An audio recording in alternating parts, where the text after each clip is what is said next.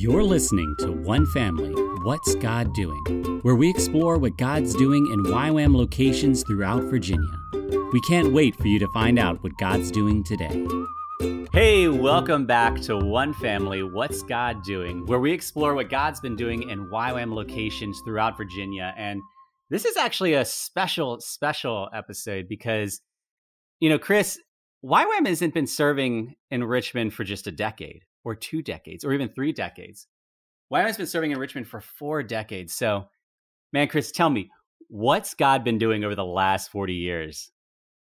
Yeah, Paul, thanks. Well, 40 years ago, YWAM Virginia became an entity, an organization, a movement. And it really started from 1980. There was a demonstration in Washington, D.C. called Washington for Jesus. And many Christian leaders got together, including YWAM. And the idea was to just really seek God's face and to promote God's heart for the nation in the nation's capital.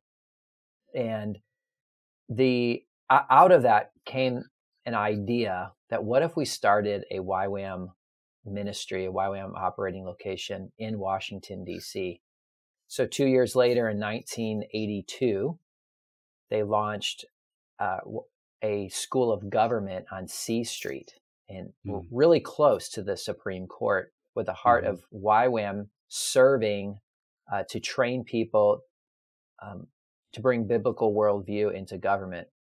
Well, from there, things began to shift and change, and God opened up an incredible opportunity for YWAM to move into a over 50 or 60,000 square foot building called Rock Castle.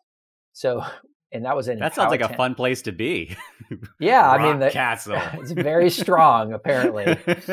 So this was a very large school that had been built by the Catholic Church for Native American girls and African American girls, and really those who had been orphaned and didn't have a proper way to have an education. So they created a boarding school, and it had operated for many years. It was sitting on 1,000 acres out in Powhatan. Wow. And they leased that building to YWAM for $1 a year. And for several years, YWAM Virginia began right out there in Powhatan. And then in 1989, they ran into a situation where we had to see where we were going to go next, because the building had a tremendous amount of work that had to be done to it in order to be occupied. Today, there's a huge nonprofit trying to raise tens of millions of dollars to restore the building. It's really, really beautiful, huge cathedral. But from that moment, the Lord spoke to the YWAM team, and they pioneered 2 locations. One location went to Atlanta, and the other went here into Richmond, into the inner city, right here into Churchill and Fulton Hill. And together, that community started a ministry focused on reaching one of the most at-risk communities in the state of Virginia, really in many respects around the nation, right? Yeah. And since 1989, we've literally been boots on the ground in the city of Richmond, serving the community, as well as doing global world missions. Wow. And when YWAM really got going in Richmond was struggling. I remember hearing that at times it was called the murder capital of the United States, because especially in the 90s and in the mid 90s, there's a tremendous amount of homicides. And so that's a difficult space for a team of people to commit to not just serving, but living, because that's what everyone was doing, right? They were actually living in these locations. What was that like? Yeah, well, I joined YWAM Richmond in late 2001, right after September 11th. And I can tell you my experiences of life here were quite different then than they are today. It was common to hear shootings every day, that you could hear the gunfire. I remember even in 2006, we had 8 murders within just 1/4 of a mile of our YWAM base. And to answer what was it like, it was hard, to be honest. It was really, really hard. But it was also incredibly engaging, because you knew that there was a reason while you're living in the neighborhood. I think a lot of times in our American culture today, we move around a lot and we don't see our neighborhood as our home. We see our home as our home, and then we travel to places that we have affinities for. But in that season, I really knew and understood that God had a tremendous calling for us to bring His kingdom right here in the neighborhood. So we worked a lot with at-risk kids for many of those years. We had a ministry called the Character Club that was led by Thelma. We call her Thelly or Miss Thelma. And she had come from South Africa as one of the most decorated women's athletes in the world at the time. She shook hands with the Queen and was the rated the best field hockey goalie in the world. And so she had a lot of notoriety. And she left all that to come from from apartheid in South Africa to work with the African American kids here in Fulton. And she just became their grandma. And along with her, many YWAMers through the years joined in. Another story that I really remember powerfully during that time was a ministry called March for Jesus. And we would go from Chimborazo Park in Churchill, and we'd have a big gathering there and of churches and believers. And then we strap speakers on top of cars and make a big parade and literally take that parade march all the way down Broad Street from Chimborazo Park to the state capitol downtown and praising Jesus and worshiping Jesus. And then we would have a big, large gathering at the nation's capital. Janine Guidry was really a big part of leading that during the time. Really have a great appreciation for her. And what we saw, which is a mark of God's power in the midst of darkness, is if you look back at the history of how Richmond has been shifting and changing, specifically in the East End, through years of intercession, right along that path where we had this march, is where the economic renewal and transformation for the East End actually began. Really right on that footprint. You could see it grow and stretch out year after year.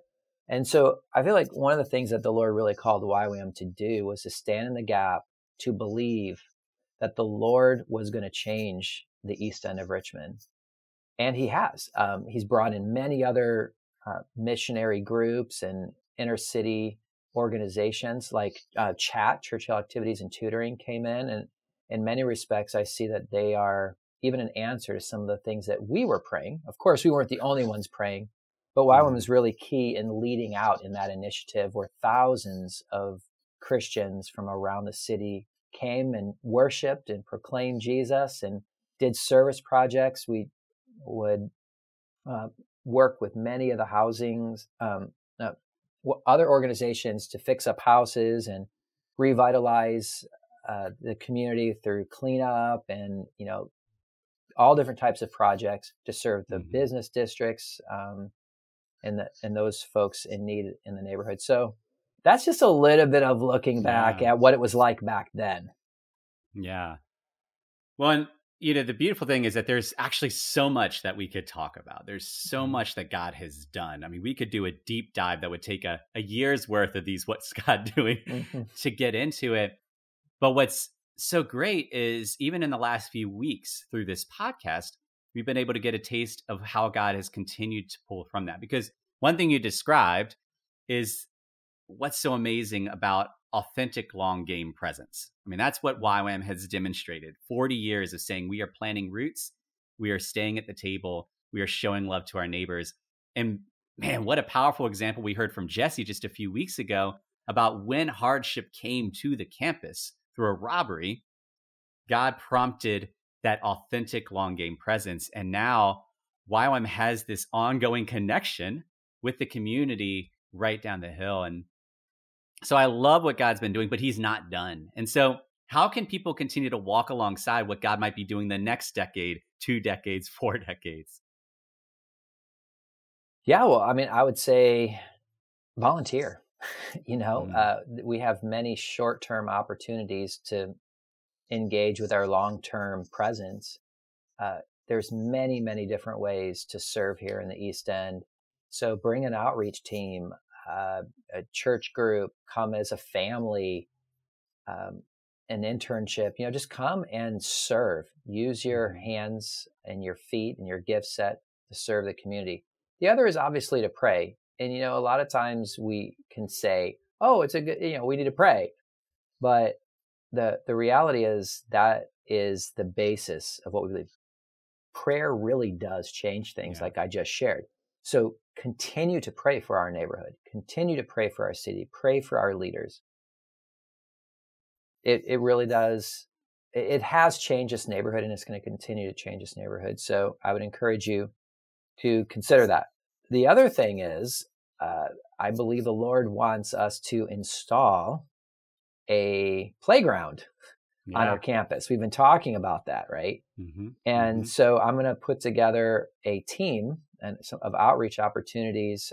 You could give financially, but what we want to do is create a place where families and children can come safely onto our property and find a place of discipleship and rest, and really be able to serve the mothers and the homeschool community and our YWAM community from our 16 acres of land in Richmond. Yeah. Man, it would be such a powerful way to see God work, to have something like that there and to see families and kids just thriving together. I'm excited about that. I hope people come alongside that. As we close out, is there a scripture that God's been putting on your heart?